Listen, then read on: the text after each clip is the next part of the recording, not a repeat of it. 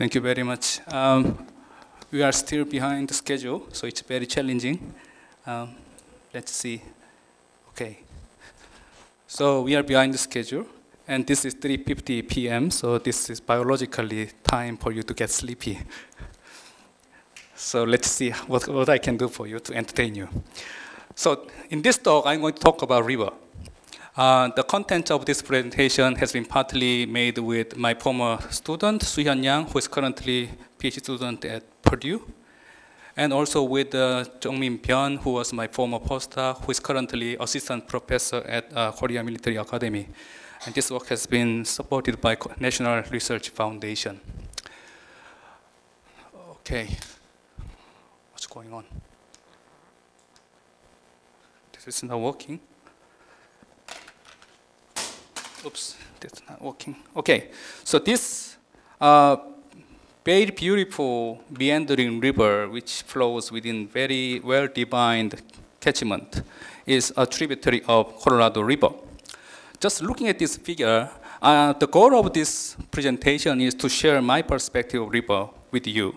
And eventually, I want you to think about what is the function of river, and what's its dimension, and how it's organized. After this talk, I want you to think about the question by yourself. Do we know river?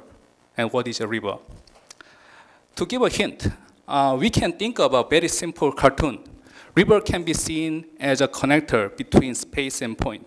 That area is a two-dimensional projection of a catchment, as we can say. Sorry, I don't have a highlighter, but that's two-dimensional projection. If you have a rainfall on that space, that will drain following that a line, one-dimensional line, which we call the river, and eventually reach a point. In that sense, we can tempted to say that river is one-dimensional feature that connects two-dimensional space to one point. Easily say that, but there is a more interesting story behind that. With this one, we can do a couple of interesting analysis. One of the analysis is to looking at the relationship between length of river and drainage area along downstream direction, like this way. As you start from the journey from the top of the river and following downstream direction, drainage area and length both increases. If you plot that on log scale, you will find straight line. In other words, power law, as you can see here. So we have two interesting questions from this plot. First question is, why power law? Well, because in many cases, physics, power law indicates scale invariance. In other words, something happens at very small scale is repeated at very large scale. Why that happens in river? And second thing is about its dimension. We know the dimension of this guy is length. And we know the dimension of this guy should be length square. For this equation to be dimensionally consistent, h should be 0.5. But if you analyze many rivers in the real world, empirically found that h is not 0.5, slightly bigger than that, actually around 0.6. So it's dimensionally non-consistent. Mandelbrot, a famous mathematician, has proposed very simple relationship. The dimension should be twice of the hex exponent h. So if the river is simply one-dimensional feature, h should be 0.5, and its dimension should be 1. But because in reality, river has bigger than 0.5 h exponent, we can say river has dimension bigger than 1, in this case, around 1.2. Sounds strange, because we are familiar with one dimension, two dimension, three dimension. But what do you mean by non-integer dimension like 1.2? We can explain that 1.2 means river is a little bit more elaborated than a straight line, but it's not really filling the full space like a two dimension. That's what river is look like. So this is related to the concept of fractal, which Van Ding has already introduced. Well, that analysis is looking at river as just a single corridor. But in reality, river is a collection of all the passes. So it's an interesting story. So we have to look at the network feature. We have a very effective ordering scheme to effectively making systematic analysis of river network, so-called Horton-Stroller ordering. The rule is very simple. we put the most upstream branches as order number 1, like these guys. And when the same order branches meet, each downstream becomes 1 order higher. So these guys become second order and third order. Using this scheme, we can find very interesting features for river networks. This is an example. So for example, you can count how many numbers of first, second, third order streams in this example. Well, of course, the number of first order streams are 9. We have 3 second order streams, and we have just 1 third order streams. And then you write these numbers and take a look at these numbers. We find very interesting relationship. This one divide this one is 3. This one divide this one is 3. So in other words, the ratio of number of streams between nearby order, we call bifurcation ratio, is almost constant, almost any river in the world. And this was first found by Horton and Horton's law. Horton repeated the same analysis with lengths. We call length ratio. In this case, numerator and denominator are switched. So this is also consistent. Later, Shum actually proposed similar analysis for area. RA called radial ratio is also consistent. This family of 3 laws are typically called as Horton's law. If the river networks follow Horton's law, we call Hortonian rivers, Hortonian trees. What's the relationship between number of streams or length area versus order? They will follow straight line on semi-log paper like this or in this way. What kind of topological organization make it possible? The answer is the rivers are self-similar. Actually, Banting has helped me. He has shown a lot of pictures. So to make a long story short, if you take a small piece out of big catchment and make it zoom in, it should resemble the entire original catchment. That's self-similarity, which is key characteristic of fractal. So we can say river is fractal, has a non-integer dimension. We can find other families of Horton's law. One of the interesting eigenarea. The classical Hortonian method has inconsistency in terms of definition. Take a look at this third order stream as an example. I have highlighted second order stream, this first, second. When you define drainage area of a second order stream, this purple line. But when you talk about length of second order stream, that only covers from here to here. So there is inconsistency.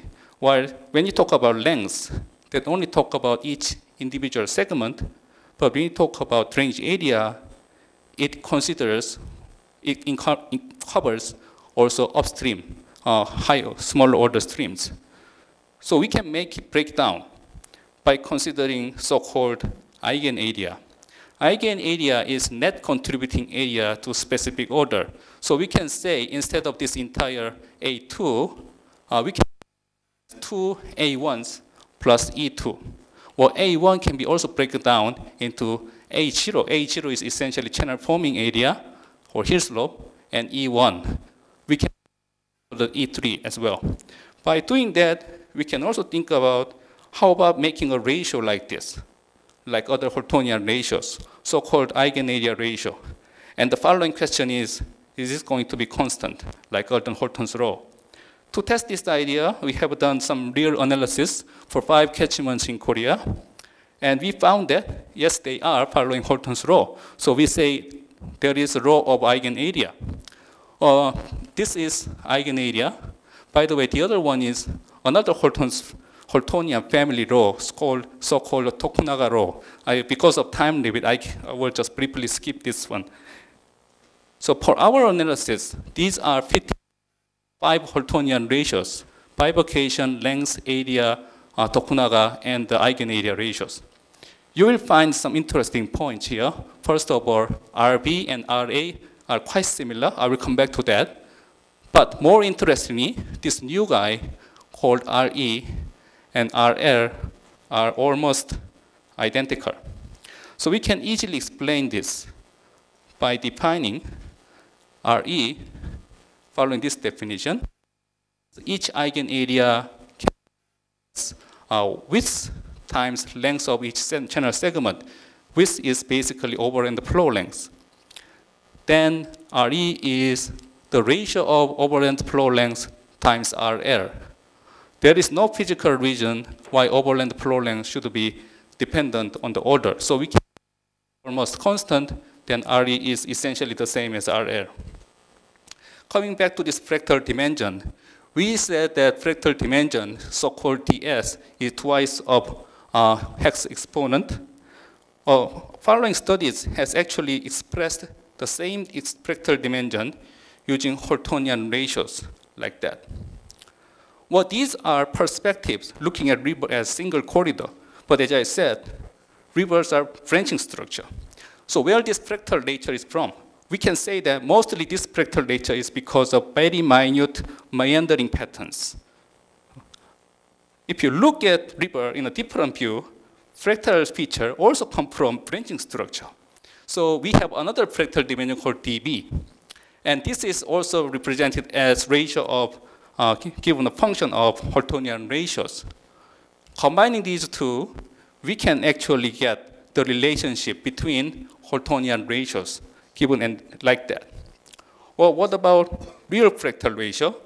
Because rivers both has meandering features at individual scale and also has branching structure as a whole.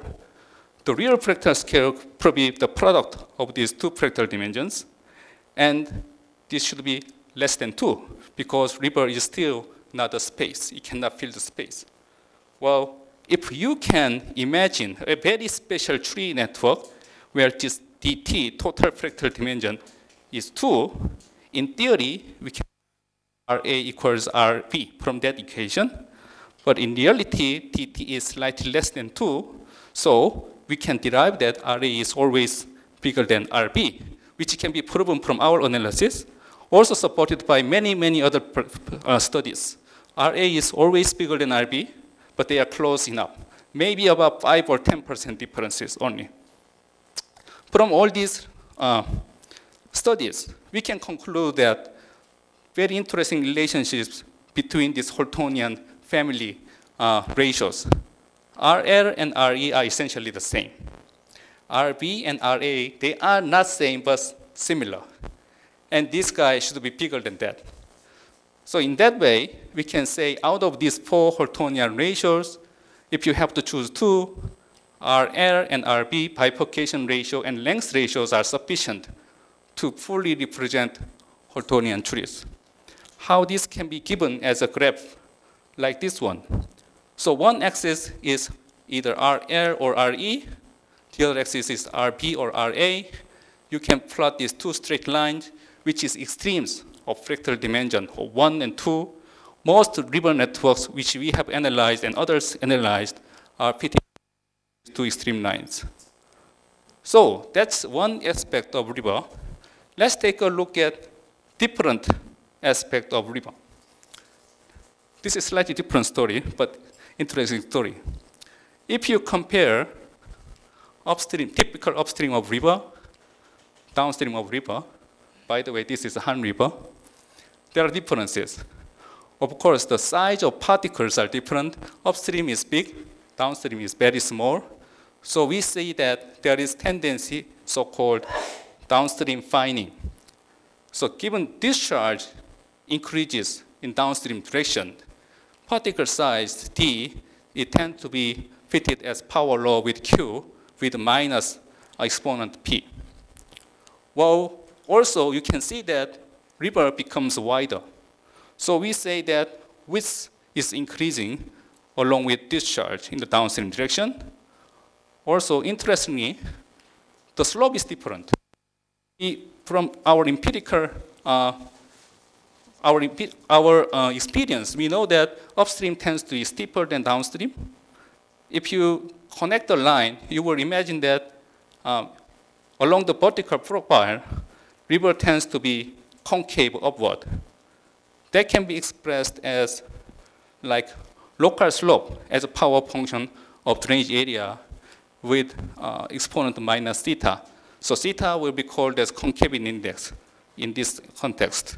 So I focus on this concavity. Actually, this concavity has been central subject in geomorphology and geology over 100 years. And this equation is very popular. And this is just one of the examples showing that how S and area are well-fitted power law on log paper. Well, you may say that other power laws are expressing the variable as a function of Q, why this one is A. Well, we can say Q and A are interchangeable. More specifically, again, following the river networks, as area increases, Q is increasing, and that relationship can be also fitted as power law, gamma exponent. Simply speaking, you can it's 1, but that's for annual mean flow. For the high magnitude flow, gamma is known to be smaller, like 0.7 or 0.8. So the question in geomorphology has been, what are the processes that concave profile? Long history, but they have figured out there are dominant controls along the river, starting from the most upstream to the downstream. Most upstream, debris flow dominate. But if you look at that side, that's almost hill slope. You don't see, rarely see permanent river or streams. So that's not really main area of interest. Just below that zone, we call bedrock incision dominant area. So what do you mean by bedrock incision? The figure is like this one. So you have river flowing over rock, but there is no material moving around. The river has been formed by carving such a solid rock over geologic time scale. So it's very, very slow process. If you go a little bit downstream, you have alluvial transport dominated region. That means something is moving around. A picture is like this one. Even though these particles are pretty big, boulders, they are moving around. So the process of making river between these two sections are completely different. And geomorphologists has found that, and they have derived many equations to understand what's the difference between these two. But surprisingly, theoretical studies so far has shown that the concavity index, in theory, for bedrock incision and alluvial channels are very similar. And the number is around 0.43. I'm asking you to remember this number quickly because this is pretty large. Okay, this is pretty concave. Here we hypothesize that this alluvial stream may not be one kind. From our engineer's perspective, there are two types of alluvial streams. Well, this is typical alluvial stream, which is referred to in the textbook, geomorphology. But we know that there are also this kind of alluvial streams. Both are transport limited, but the difference is the particle size. So particle size is so different. Its physical implication is that in this case, particles start to move, only your flow reaches certain level of threshold of motion, so shear stress. But in this case, many laboratory experiments, many civil engineers, pioneers has done in the last 20, 30 years, they didn't find very clear evidence of clearance of motion. So maybe it's unclear. So we have hypothesized that for this type of alluvial channel, which should be distinguished from that, we may be able to neglect the threshold of motion term. With that idea, we decide to derive theoretical concavity index of a fine bed alluvial channel. We use very standard Skoklich type sediment transport equation, where sediment flux is a function of discharge raised by power of beta and local slope raised by power of alpha. So there is no threshold term. W is with this particle size. And we use scaling relationship. The reason is we are interested in river at steady state, and we believe river reach fractal characteristic at steady state. So we use many number of power laws we find in steady state. One of them is width increase as a function of discharge. we use most recent study of Gary Parker and others for the with increase as a dimensionless number of discharge. This equation can be decoded as like that. And if you put this into that original sediment flux equation, you get this one. Now I plug 3 from the top. That is downstream finding. This is hex row. So x is distance in this notation. And this is area discharge relationship. You put those them and arrange all the terms, you can express sediment flux as a power function of length. On the other hand, when you talk about evolution of channel bed, we should talk about mass balance. This is standard Exner equation, and bed elevation change over time is a summation of tectonic uplift and plus flux imbalance in the spatial manner. If you think about channel as steady state, in other words, partial g, partial t becomes 0, I can get this simple relationship by putting all the power laws here. And just to recollect your memory that we have derived this equation before, and you put that here, and put the integration, we can get this one. This looks like something lengthy, but actually, if you switch x, the distance, with area, again using hex row, the well-known hex row, then this is nothing but the relationship between slope and area. This exponent is essentially the theta. So we have analytical derivation of theta. It says theta is function of alpha and beta. Those are driving parameters which about the evolution of system. Gamma is the exponent of Q&A relationship. N is width relationship. H is hex exponent. P is downstream finding exponent. These parameters are subject to variability. So each river has some range. So we cannot get deterministic one value per theta. Instead, we have made a collection of all these parameter values and run Monte Carlo simulations, millions of simulations. And the result is like that. So this is distribution of theta value.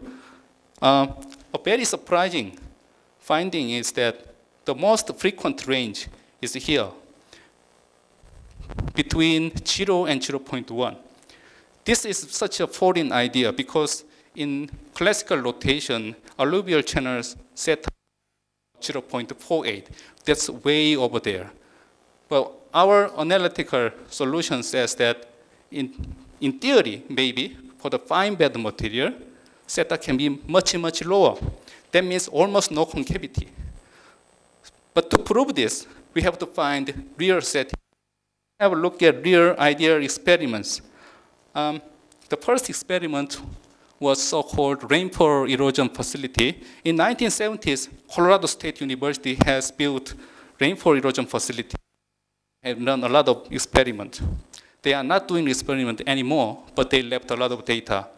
And we dig out the old data and find out the final evolutionary path and look at the concave profile. And the result is that the profile from that simulations, they use sand particles, by the way, is surprisingly similar to our analytical solution. So theta can be very small. But this is very small facility. What about real world?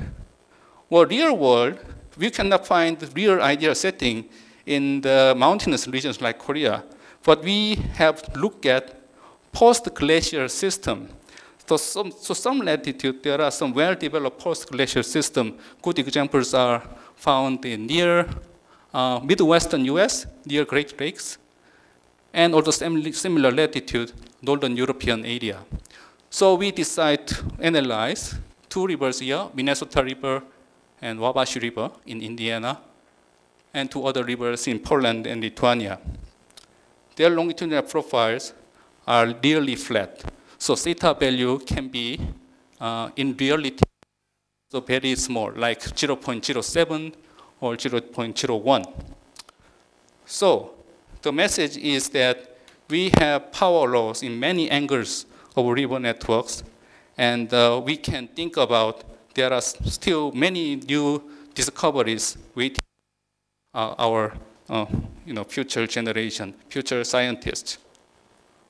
So to wrap up this talk, I'd like to say first, rivers are fractal, either looking at them as a single corridor or as a network. They have a non-integer dimension between 1 and 2. It is different. If you say what is the fractal dimension of landscape, that should be between 2 and 3. Okay, I'm just talking about river. There are many quantities. One of them is very famous, legendary Haltonian laws. And one of them is eigenarea law, which was found very recently. But we say that out of many, length ratio and bifurcation ratio are two most important independent ratios. Fractal characteristic can be also represented by many power laws. They are not only in the network characteristic, but also particular characteristics such as profile. And by combining these together, we were able to derive the theoretical concavity index of fine bed alluvial river, which has very different concavity index. After all this, I want to ask this. So do we understand what is river? Thank you very much.